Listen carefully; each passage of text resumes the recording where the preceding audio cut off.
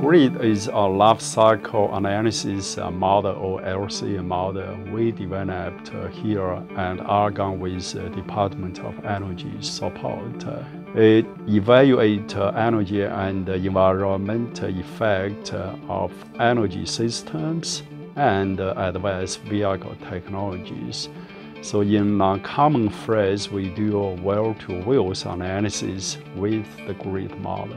Historically, when we examine the potential to improve our energy and our environmental situations, we focus on vehicle technologies only. But over the last 20 years, we looked solutions from both fuel options and vehicle technologies. So when we look for alternatives to the baseline fuels, we have differences in the fuel production systems as well as vehicle systems.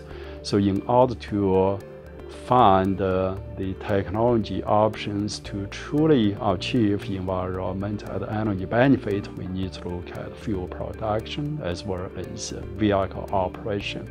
In early 90s, we, including myself, debated about the biofuel roles, whether biofuels has benefit or not in terms of energy and the environment. And I thought we did not have benefit. Through our thorough examination, and we realized because the technology advancement in the biofuel production area, the biofuel industry improved biofuel production, so biofuels indeed began to have energy and environment benefit. Often we hear people concerned about the shift of emissions from tailpipes to power plant.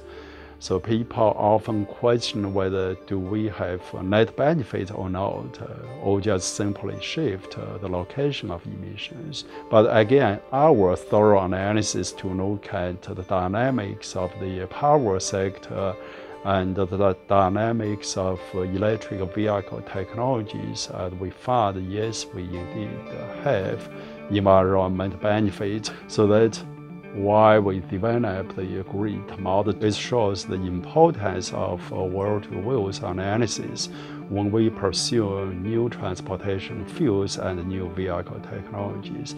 Secondly, it tells us that we at Argonne develop a model which has tremendous value to serve the community.